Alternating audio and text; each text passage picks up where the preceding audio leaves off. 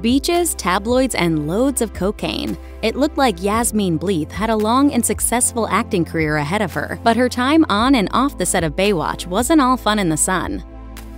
Yasmine Bleeth struggled with substance abuse as a way to forget her problems, and it greatly impacted her life and her career. Her work on Baywatch had earned her a large and loyal fan following, but this didn't stop her from feeling overwhelmed due to her drug habit. In a 2012 oral history of Baywatch that appeared in Esquire, Bleeth's castmate Tracy Bingham commented on her cocaine addiction, saying, "Who does that, really, to the point where she's so out of the business now, completely MIA. But Bleeth was also honest about her substance abuse, notably in an essay she wrote for Glamour in February 2003. In the essay, she acknowledged she made mistakes and spoke on the difficulties of staying clean. She claimed that many circumstances triggered her desire to use drugs. She said, "Consciously trying to stay off drugs is now part of my life, and it always will be, but I'm happy to do what I have to do." Bleeth also addressed how she was making the necessary changes in her life and trying to take pleasure in the simple things. She wrote, "Now I'll stay in bed for 2 days and tell my friends and family, 'Come on over, the door's open.'"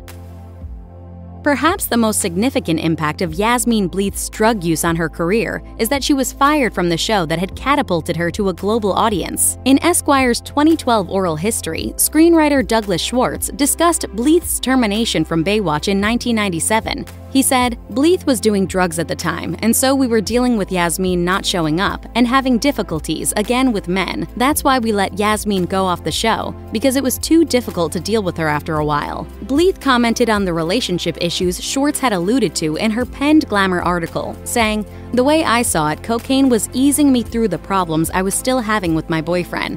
On cocaine, I didn't think about the problems. I had no pain." Yasmine Bleeth got specific about her love life in her 2003 Glamour essay. She recounted the challenges she went through in her relationship with businessman Paul Cerrito, whom she met at a rehab center in Malibu. Their arrangement was long distance, as Bleeth often needed to work on location in San Francisco, while Cerrito remained in Los Angeles. The difficulties of a long-distance relationship made Bleeth start questioning her belief in love. She wrote, "You hear about people who are made for each other. I wanted to be one of those people. I was tired of feeling hurt. I was losing faith in love. I just wanted to feel good again, and I knew an easy way to get that feeling." And her loneliness meant falling back on cocaine. Bleeth revealed, "It was like ordering Chinese food. I made one phone call and they delivered it to my front door." She eventually stopped visiting Cerrito in LA and ended their relationship, but Bleeth and Cerrito eventually found their way back to each other. The couple reunited and were married in 2002. Yasmine Bleeth's eventual wedding to Paul Cerrito 2 years after she met him in rehab took place at Bacara Resort in Santa Barbara. In 2001, the couple had been involved in a car accident in Detroit. As a result of the incident, Bleeth was arrested for cocaine possession, which made headlines. But the moment would change her relationship with Cerrito for the better. "Why did you come back for me?"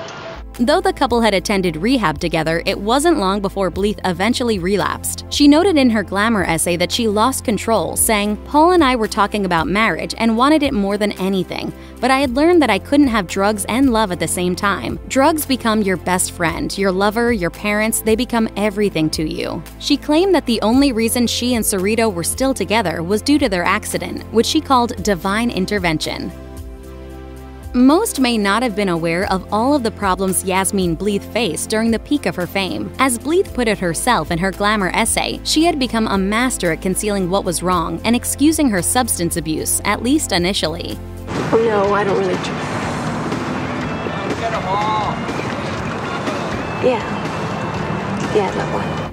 Bleeth opened up about her mistakes and the struggles she's endured because of her addiction, detailing how drugs had taken a toll on her body. At one point, a doctor discovered that her drug use had led to gangrene in her nose. She described her nasal damage, recalling that she would blow her nose and pieces of skin would come out. Bleeth wrote, "I had an infection that had completely eaten out the inside of my nose, leaving it raw and bloody." Bleeth's doctor informed her of the severity of the infection, which, if left untreated, could have reached her brain and been fatal. Although she made an attempt to get sober, her habit resumed just 6 weeks later.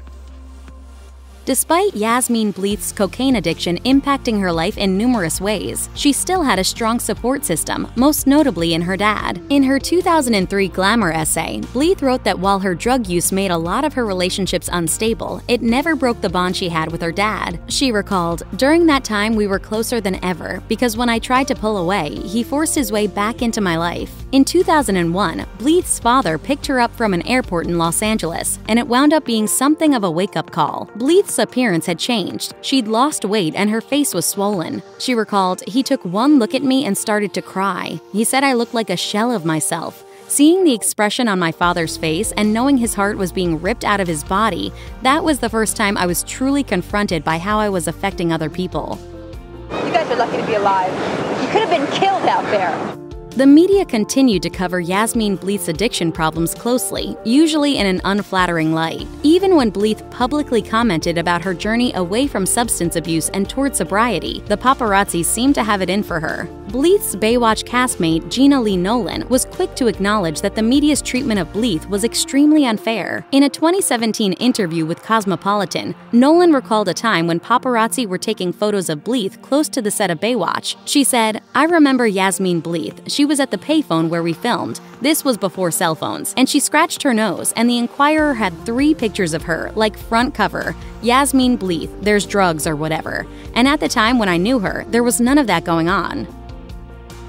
Very few people look the same now as they did 20 years ago, so it might be a bit of a surprise that the media still focuses on Yasmine Bleeth's appearance. While her looks have changed since she was on Baywatch in the 90s, she's now living a healthy and sober life. Bleeth doesn't make headlines often these days, choosing to stay away from the limelight. In 2020, she caught the media's attention again when she was photographed walking her dog in Southern California. For the most part, Bleeth has retreated from the public eye, and very little is known about her life. Esquire's 2012 oral history of Baywatch noted that Bleeth lived with husband Paul Cerrito and that they had 2 homes, one in Scottsdale, Arizona, and the other in Los Angeles. Her name also made headlines in 2017 when TMZ claimed her husband intended to sue Disney for causing him injury while shooting a series in their home. In addition to her troubles with both drugs and the media's obsession with ongoing changes in her appearance, Yasmine Bleeth became reliant on what some might call retail therapy. Bleeth admitted that the satisfaction of shopping online began to replace her cocaine addiction, and she's revealed that she spent thousands of dollars at a time. She wrote in her essay for Glamour that shopping was the most important part of what had developed into a series of nightly post-work rituals. This also included activities like rearranging her linen closet, making photo albums of her time on TV, and dancing to music. But Bleeth disclosed that mostly she would shop on the internet, ordering from high-end stores like Saks Fifth Avenue and Neiman Marcus. She wrote, "It was the biggest joke. I bought all these beautiful things, but I never went out. Forget the money I was spending on drugs. I'd spend literally $5,000 to $10,000 in one night shopping on the web. I was obsessed. Shopping was instant gratification, just like the drugs." Yasmine Bleeth was once a television darling with a role on one of the most popular shows of the 90s. Very little is known about her these days, and she has mostly continued to stay out of the limelight. But in 2021, Bleeth returned to acting with an appearance in the movie Whack the Don. The comedy also stars Richard Grieco, who Bleeth was previously in a relationship with. But Bleeth remains notoriously private. The question of what may have become of her career had she not had a terrible substance abuse problem will never be answered. Bleeth seems to be retired from acting and living a quiet life. In 2012, Baywatch screenwriter Michael Burke noted in Esquire that her life changed due to her continued fight to stay sober. Burke said, "I know she gets offers that she turns down. She was an actress at the time she was a little girl. She was very smart with her money, and I think she invested well." If you or anyone you know is struggling with addiction issues, help is available. Visit the Substance Abuse and Mental Health Services Administration website or contact SAMHSA's National Helpline at 1-800-662-HELP 4357.